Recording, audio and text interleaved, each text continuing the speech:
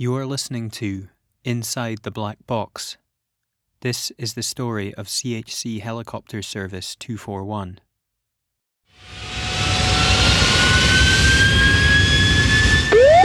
Pull up!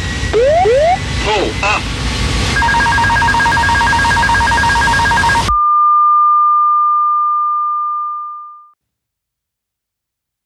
It is just after 11 a.m. on the 29th of April 2016. CHC Helikopter Services Flight 241 has just landed on the Gullfaks B oil and gas platform in the Norwegian North Sea, about 140 kilometres off the Norwegian coast. The EC225 Super Puma has been chartered by the National Oil Company of Norway, an operator of the oil and gas platform, Statoil. Today, CHC Helikopter Service 241 is undertaking a shuttle service from the heliport at Bergen, which lies about 180 kilometres to the southeast of the platform. Helicopters play an essential part in the North Sea oil industry, enabling offshore workers to quickly get from heliports onshore to offshore installations, as well as quickly transporting vital components and undertaking search and rescue missions. In a given year, helicopters in the North Sea facilitate approximately 2 million passenger journeys. However, the mode of transport is not without its risks.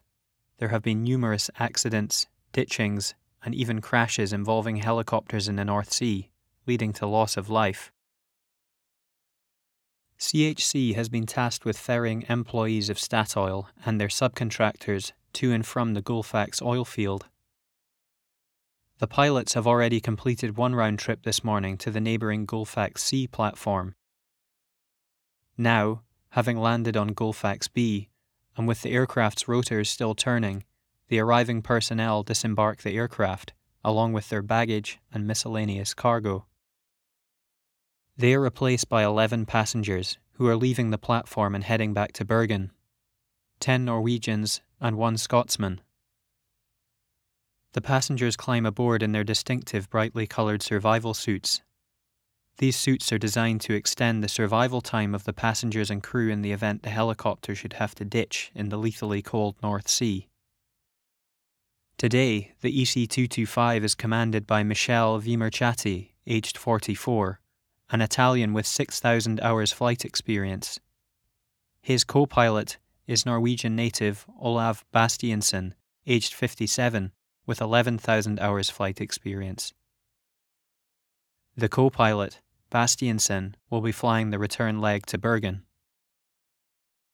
12 minutes after touching down on the Gullfaks B platform, the crew transfer is complete and the aircraft's doors are closed. At 11:16, the EC225 Super Puma, with call sign HKS 241, lifts off from the Gullfaks B oil platform. The aircraft begins climbing to its cruising altitude while tracking towards Bergen. 4 minutes later, the aircraft levels off at 3,000 feet. Over the next 30 minutes, the Super Puma makes its way towards the Norwegian mainland, travelling at approximately 140 knots. At 11:46, the aircraft has almost reached the Norwegian coast, and the co-pilot, Bastiansen, makes contact with the airport at Bergen, advising them of their current altitude. The helicopter is instructed by air traffic control to head for a navigation waypoint approximately 15 kilometres northwest of the airport. The co-pilot requests ILS Y17. For the heliport at Bergen, ILS Y17 is the helicopter landing approach using the airport's instrument landing system on runway 17. A few minutes later, HKS 241 is given clearance for landing via ILS Y17 and further clearance to descend to 2,000 feet. The aircraft is put into a standard descent of about 500 feet per minute. As HKS 241 proceeds towards the waypoint while descending, the radar air traffic controller contacts the aircraft to advise them of a new QNH figure. QNH indicates the atmospheric pressure at sea level. It is essential information for pilots, since the correct figure is required to know the altitude above sea level. The co-pilot acknowledges the new QNH as the aircraft continues its descent. At just before 11:53, HKS 241 levels off at 2,000 feet, still heading towards the navigation beacon. 2 minutes later, the aircraft is approaching the small island of Turøy, which has a population of approximately 100 people and is connected to the Norwegian mainland by the Turøy Bridge. A family is walking west along the bridge towards Turøy. The family hear the familiar sound of an approaching helicopter coming towards them from the northwest. They are not initially interested. To the population of Turøy, the sound of helicopters heading to and from Bergen is a common occurrence to them because of the Norwegian oil industry. As they continue walking, the husband catches sight of a helicopter breaking through cloud cover and travelling towards them. It is HKS 241. Suddenly, the family hear a loud rattling sound and a bang, which was later likened to selecting the wrong gear in a car. Upon hearing this sound, the husband stops and watches the helicopter as his wife and child keep walking across the bridge. As the aircraft travels towards him at 140 knots, he sees the top rotor of the aircraft begin to shake. Suddenly, the rotor snaps free from the helicopter. As the rotor separates from the aircraft, HKS 241 begins to tumble from the sky. The aircraft, travelling above the bridge, hurtles over the man's head, rolling upside down on its own axis. The family, hearing pieces of debris raining down into the water and onto the bridge itself, hurry to the other side to safety. The helicopter is yawing from side to side and completely out of control. The EC225 falls in a ballistic arc, with its nose pitching further and further down. 13 seconds after the first sign of trouble, the aircraft, falling nose first, smashes into the edge of a small rocky island at an almost vertical attitude. The aircraft disintegrates on impact. After striking the rocks on the edge of the island, the wreckage continues to be propelled forward and slides into the sea. A cloud of white fuel vapour rises up from the wreckage, which quickly catches fire, igniting the heather on the island. The rotor, which had detached from the aircraft, is still airborne, spinning rapidly. First it travels in the same direction as the helicopter, heading towards the bridge, before suddenly changing course and heading north. The rotor would eventually land about 500 metres from where it had initially detached, on a different island. The air traffic controllers observing HKS 241's progress at Bergen hear unusual sounds on the frequency the aircraft was broadcasting on. For a period of 13 seconds, they hear what sounds like somebody broadcasting on the frequency without saying anything, before this is abruptly cut short.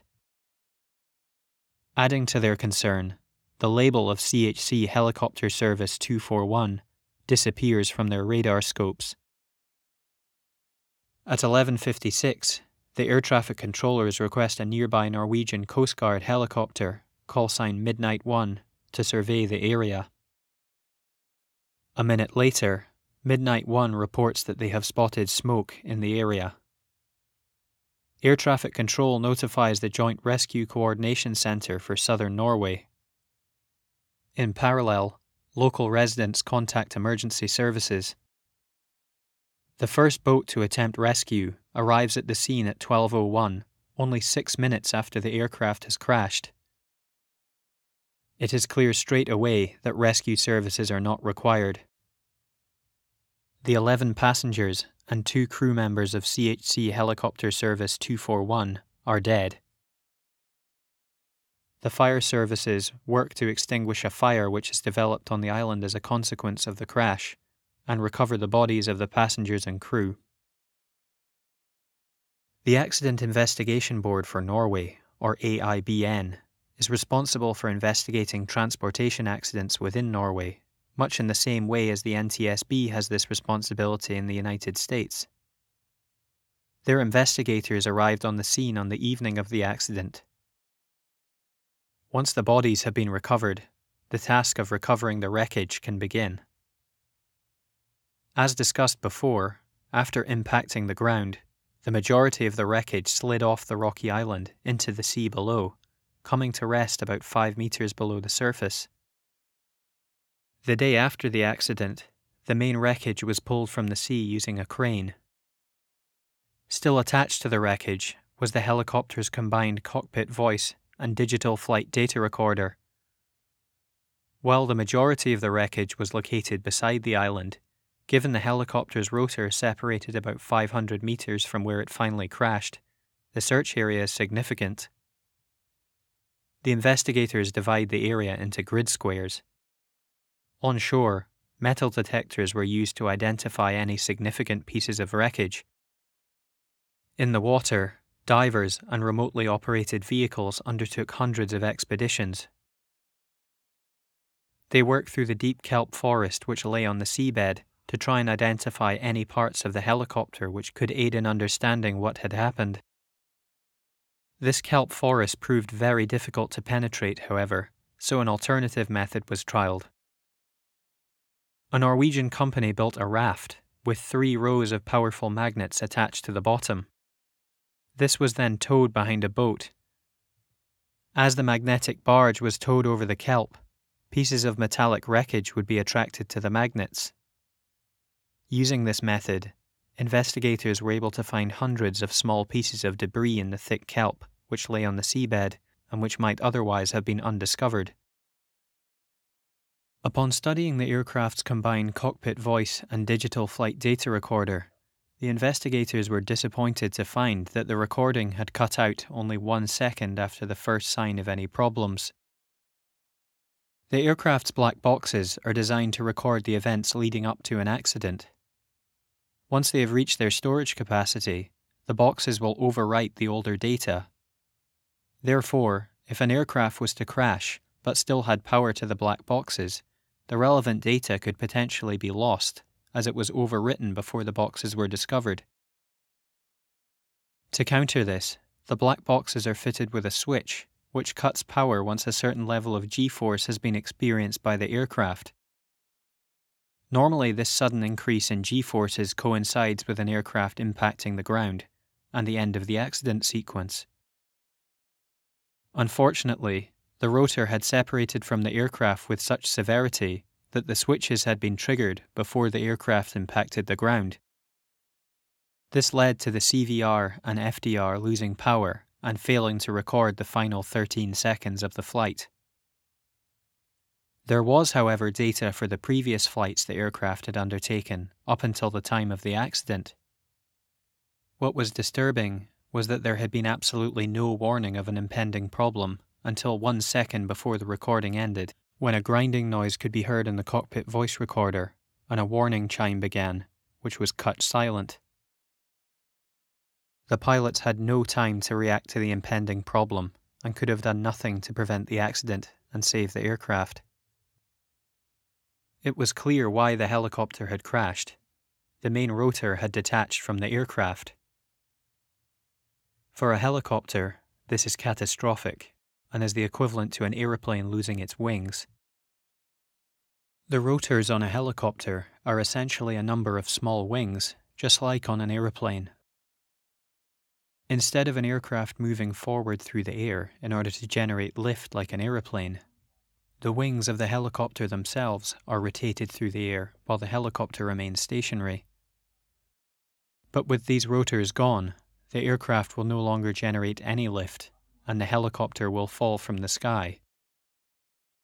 While it was easy to understand what had caused HKS 241 to plummet to Earth, the question became, what caused the rotors to detach in such a catastrophic fashion? The AIBN identified 3 causes, or failure modes, which could lead to the rotor blades and mast separating from the helicopter. They are damage to the rotor's suspension bars, destruction of the conical housing just below the aircraft's rotor, and damage to the aircraft's gearbox. The parts of these components that had been successfully recovered were sent to Norway's defence laboratories for metallurgical analysis. The first failure mode considered was the failure of the rotor's suspension bars. These bars suspend the rotor assembly, but also transmit the lift forces generated by the rotors to the body of the aircraft. Upon examination of the suspension bars, however, the investigators discovered that the fittings which attached the bars to the helicopter failed due to overload. This meant that they were intact and functioning as designed up until the separation of the rotor. In other words, the destruction of the suspension bars was a consequence of some other failure, not the main failure itself. The investigators next looked at the top of the housing for the helicopter's gearbox, known as the conical housing. This large piece of aluminium, which covered the top of the aircraft's gearbox, had completely shattered. However, it was determined that this conical housing had been destroyed as a consequence of the rotor detaching. In addition, the bolt holes which had secured the conical housing had been elongated in the direction the rotor had been travelling. Once again, this showed that the housing had been torn apart as a consequence of something else. Finally, the investigators looked at the aircraft's gearbox. The Super Puma is equipped with two Safran Makila 2A turboshaft engines. These are jet engines, but unlike in a commercial airliner, they are not designed to produce thrust. This engine is designed to turn something, in this case, the aircraft's rotors. The two jet engines rotate at around 23,000 RPM. This speed is much too fast to turn the aircraft's rotors. This is where the EC225's gearbox comes in. The Super Puma's gearbox is known as a reduction gearbox, in that it is designed to reduce the speed of the engines to a useful rotational speed. The first stage of the gearbox, known as the main gearbox, takes the rotation from the shafts of the two engines and reduces the speed to about 2,400 RPM and converts the horizontal direction of the engine rotation into a vertical direction so it can travel up to the rotor. 2,400 RPM is still too fast, so another gearbox is required, known as the epicyclic module. This part of the gearbox uses a two-stage planetary gear set. The planetary gear set consists of three types of gears. In the EC225, the driven gear, coming from the first stage of the gearbox, is the central gear. This is known as the sun gear. Around the sun gear in a circle sit 8 smaller gears, known as planet gears. These planet gears are linked together by the planet gear carrier, which sits above all of the planet gears and sun gear. The final component of the planetary gear set is the ring gear, which surrounds the planet gears and in the EC225 is fixed and stationary. The sun gear, driven by the aircraft's engines and the gearbox below, turns, which causes the planet gears to spin and to orbit around the sun gear, hence the name planetary gear set. The rotation of the planet gears around the sun gear is slower than the speed of the sun gear itself. This is how the planetary gear set slows the high-speed rotation. The top of the planet gear carrier holds yet another sun gear, which forms part of a second planetary gear set, sitting on top of the first. After travelling through the two gear sets, the rotational speed has been reduced to only 265 RPM. The final output is then transferred up to the rotor itself. The metallurgical report drew attention to two pieces of a fractured gear. These two pieces made up about half of one of the planetary gears, which was in the second stage of the module. Scoring on the pieces of the gear suggested that the two segments had separated while the other planetary gear and sun gear had been rotating. The metallurgists looked at the points where the gear had fractured. There are two pieces, so in all there are 4 fracture points. As the metallurgists looked at these surfaces, They noted that 3 of the fracture surfaces had been caused by overload. In other words, they had been destroyed by the forces acting upon them during the crash. But the 4th surface crack looked like it had been caused by fatigue. The metallurgists used a combination of CT scans and X-rays to look more closely at the area of the fatigue crack. Below the surface, they found out much more about the fatigue crack which appeared to have taken place. In order for the planetary gear to roll smoothly on the gear carrier, rollers are put between the space in the middle of the planetary gear and the carrier itself. These work in the same way as ball bearings and help reduce friction between the 2 surfaces. The investigators were able to determine a number of stages which help explain what had happened to the planetary gear and its effect on HKS 241. As the gear is turning, the rollers on the inside of the planetary gear make contact with the gear's inner surface. The rollers apply a very high level of pressure to the inside surface of the gear as it passes over it. At some point, a tiny piece of debris becomes stuck between the roller and the gear. This caused the roller to become scratched and led to friction between the bearing and the gear itself. Gradually, over time, this led to small indentations becoming present on the inner surface of the gear, called micropits. The rollers continued to act on this uneven surface, and over time, this led to a phenomenon known as spalling. Small flakes of metal began to be ejected from the inner surface of the bearing. With repeated pressure from the rollers constantly coming into contact with the spall area, these small indentations develop into cracks. Over time, these cracks traveled through the material of the gear and finally merged together. Eventually, the crack broke through the outer surface of the gear beside the teeth, causing it to split. The split of this small gear was catastrophic for the aircraft's gearbox. The gear breaking in 2 caused the teeth of the planetary gear to clash with teeth on the sun gear. This led to the entire module, which had been rotating at hundreds of revolutions per minute, to suddenly cease. But power from the aircraft's engines and the first stage of the gearbox was still being transmitted up the drivetrain, and the inertia of the aircraft's rotor, which was still acting from above, put enormous strain on the epicyclic module. This caused the planetary gears to break apart, and then the outer ring gear to be deformed. Unable to withstand the stresses acting upon it, the ring gear shattered, ejecting the broken planetary gears out of the gearbox. At the same time, the conical housing which formed part of the top of the gearbox also disintegrated. The rotor was now loose and free to move around. At this stage, all that was supporting the rotor were the 3 suspension bars. As the rotor flailed about, an erratic movement caused the suspension bars to finally be sheared off, and the rotor tore itself from the aircraft. Only 260 hours had passed since the entire gearbox had been replaced, so questions were raised about the gearbox and the parts contained within it. There were a number of potential causes of damage to the planetary gear, which the AIBN considered. The major cause of damage which the AIBN concentrated on was the type of planet gear used in the accident. While Airbus designed and manufactured the gear itself, the inner surface of the gear and the gear's rollers were completed by 2 different suppliers, FAG and NTN SNR. While the roller parts were listed as interchangeable, they actually had different design properties depending on which company manufactured them.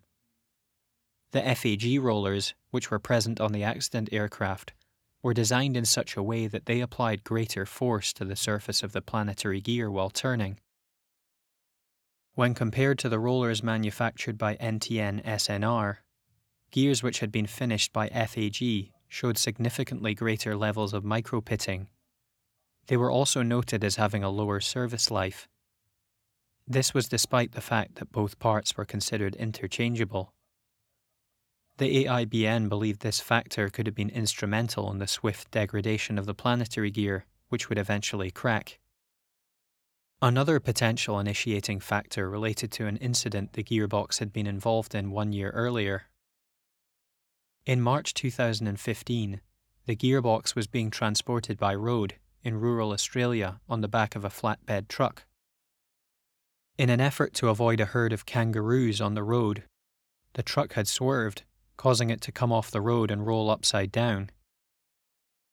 The gearbox, which was being transported in an approved shipping container, fell out of its box and onto the ground. Despite damage to the container, there was very little damage apparent to the gearbox itself.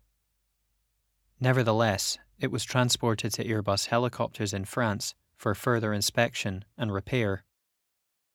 Airbus undertook an inspection of the gearbox, including all components in the epicyclic module. No problems were detected with the gearbox, and it was returned to CHC, with no parts replaced. CHC would then install this gearbox on the accident aircraft. The AIBN stated that there was insufficient evidence to prove that the abnormal shock loads on the gearbox during the transportation accident led to the gearbox failure. However, both the European Aviation Safety Agency, responsible for regulating aviation in Europe, and Airbus disagree with this. It seemed inconceivable that there could be no warning to the crew before such a catastrophic failure of the aircraft's gearbox. Indeed, the EC225 was fitted with a number of systems in order to give the pilots prior warning of a failure of the gearbox. The Super Puma is equipped with a system called HUMS. HUMS is an abbreviation for Health and Usage Monitoring System. 25 accelerometers are fitted at various points across the aircraft. These accelerometers are designed to monitor the levels of vibration in different components of the aircraft, including the gearbox itself. The data which the system gathers is downloaded once the aircraft is on the ground and passed through software by engineering personnel. The personnel study the data for any indication of wear and take remediation actions that might be necessary. Unfortunately, there are two problems with this system. The first is that the system provides no real-time warning of damage to the gearbox. The data must be downloaded and analysed on the ground before any indication of an issue can be identified. The second is the problem of monitoring multiple planet gears individually spinning within a casing. It is difficult to place the accelerometer close enough to the gears themselves to detect any abnormal vibration. The data card was recovered from the wreckage, and so the investigators were able to access all data for the flights that had taken place the day of the accident. They also used historical HUMS data, in total looking at about 150 hours of flight time for the same helicopter before the accident. They found no indication of any vibration within the gearbox. In other words, the system had been completely useless in indicating any degradation of the gearbox. Airbus, the aircraft's manufacturer, admitted that the main detection methods of issues with the epicyclic gearbox would be with the use of the gearbox's chip detection system. Unlike with HUMS, which could provide information on gearbox wear only after the EC225 had completed its flight, the chip detection system could provide real-time warnings to the pilots of potential gearbox failure. Magnetic plugs are inserted into various points around the gearbox body. On the end of the magnetic plug is a sensor. The sensor component is really just an open circuit. If a metallic chip or a number of metallic chips of sufficient size are attracted to and accumulate on the face of the plug, they bridge the gap in the circuit, and a warning will be activated in the aircraft's cockpit. The chip detectors are also periodically removed and inspected by ground personnel. At the time, maintenance procedures required that if a total of 50 square millimeters of material was discovered on the detectors, that the gearbox should be removed and inspected. The gap in the circuit on the chip detection sensor was only 2.28 millimeters, meaning only a very small chip should be required to activate the detector. The investigators believe that a total of 28 square millimeters of material had been released from the inner surface of the gear before the gearbox's failure. This should have meant that more than enough material had been released to activate one of the sensors. So why was no warning given to the pilots? The answer here is twofold. First, Airbus had assumed that there would be a fairly significant level of spalling should there be any issue with one of the planetary gears. At the time of the accident, the understanding was that cracks in the planetary gear itself would be preceded by significant particles coming loose from the gear and being detected. In the case of HKS 241, there was only very limited spalling, and not much material was released. Additionally, Airbus had estimated that the detection capability of the chip detectors in the aircraft's gearbox were only about 12% efficient. Based on this efficiency, pieces larger than either the 28 square millimeters that was believed to have been released from the failed planet gear, or even the 50 square millimeter requirement, would need to have come loose before the gearbox would have been removed and inspected. Alternatively, a significant piece of debris would have had to come loose and stuck to the chip detector during the accident flight to give the pilots prior warning. The gearbox which had failed on HKS 241 had only very recently been installed, following its refurbishment after the incident in Australia. One would imagine that the disaster of CHC Helikopter Service 241 would be a turning point for safety changes on the EC225 Super Puma, particularly changes in design to the gearbox. But in reality, that turning point should have come 6 years prior. An accident with almost identical circumstances had befallen another Super Puma helicopter. Just as with HKS 241, Bond Offshore Helicopters 85N had been returning from an offshore platform, only this time it had been returning to Aberdeen in the northeast of Scotland. The helicopter in this case was an Airbus AS332, a slightly smaller version of the EC225 involved in the incident in Norway. In the exact same way as would happen in the Norwegian incident, a planetary gear on the second stage of the helicopter's epicyclic module failed, causing the gearbox to seize and the aircraft's rotor to tear free. The aircraft plunged into the North Sea, killing all 16 aboard. As this accident was in the United Kingdom's jurisdiction, the investigation was headed by the Air Accident Investigation Branch. While investigators were not able to determine the exact sequence which caused the gear to disintegrate because crucial parts of the failed gear were not able to be found, the conclusions were similar to those for the crash of CHC Helikopter Service 241. While not able to find a missing piece of the crucial gear which had shattered, British investigators created a simulation of how they believed the crack in the gear would propagate, based on the information available. The path which this crack would take, and the subsequently predicted fractured gear segment, bore striking similarities to the fractured piece found on the Norwegian helicopter. Perhaps most importantly, the Bond Offshore Helicopter's 85N disaster showed the effect of a catastrophic gearbox failure on the Super Puma. It led to the loss of a rotor. The major recommendation of the Air Accident Investigation Branch following the Bond Offshore Helicopter's accident fell with the European Aviation Safety Agency, which performs a similar function in Europe that the FAA provides in the US. The Air Accident Investigation Branch recommended that the European Aviation Safety Agency evaluate whether the Super Puma series of helicopters still met airworthiness requirements following the destruction of the aircraft's gearbox and subsequent detachment of the main rotors. The EASA and Airbus helicopters together undertook a detailed review of the gearbox's design. The EASA would eventually respond to the AAIB's report, stating that the interpretation of the evidence following the Bond Offshore Helicopter's accident and the service experience with the gearbox did not point to its design being defective. The aircraft would be permitted to continue flying. The other major recommendation was that Airbus work to develop further methods to identify gearbox degradation.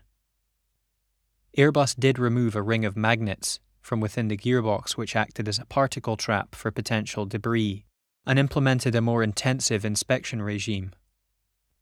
However, even after these improvements and subsequent testing, it was at this point that Airbus determined that its chip detection system was now 12% efficient.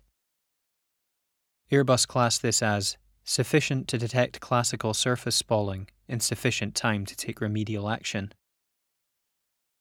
The actions taken by either Airbus or the EASA were insufficient to prevent another rotor loss in the case of HKS 241. The AIBN actually looked at how the Super Puma had been certified as airworthy in the first place, given the failure of one component could lead to the destruction of the aircraft. In the failure mode, effects and criticality analysis document prepared in assessing the planetary gear, failure was identified as catastrophic, but noted as extremely improbable, so no prevention measures were required. One of the compensating factors given to mitigate the risk was emergency procedures. However, 2 accidents have now shown that no emergency procedure can save the aircraft in the event of the epicyclic module becoming jammed.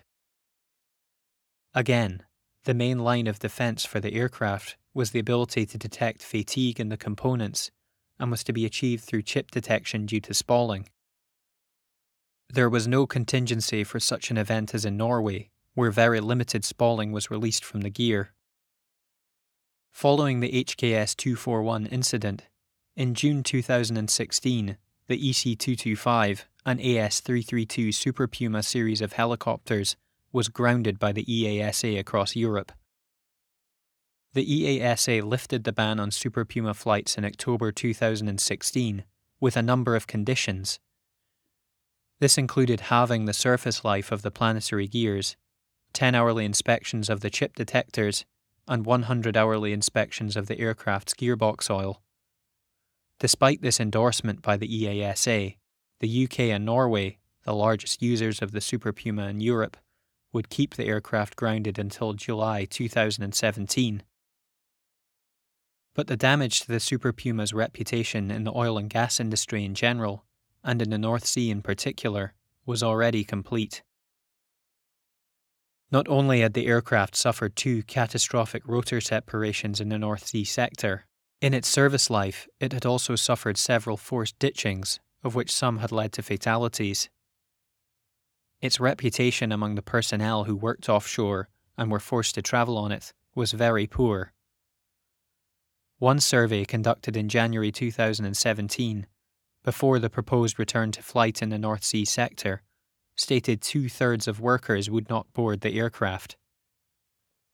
Even after both the UK and Norwegian aviation authorities have permitted the return to service of the Super Puma, at the time of recording, neither the AS332 or EC225 is being operated in the North Sea. There is no indication this will change. The Sikorsky S-92 is now the dominant aircraft in the North Sea, making up 2/3 of all passenger flights in 2017. In a restructure following bankruptcy almost immediately after the loss of HKS 241, CHC Helicopters was able to return its fleet of Super Pumas to Airbus by cancelling its leases on the aircraft.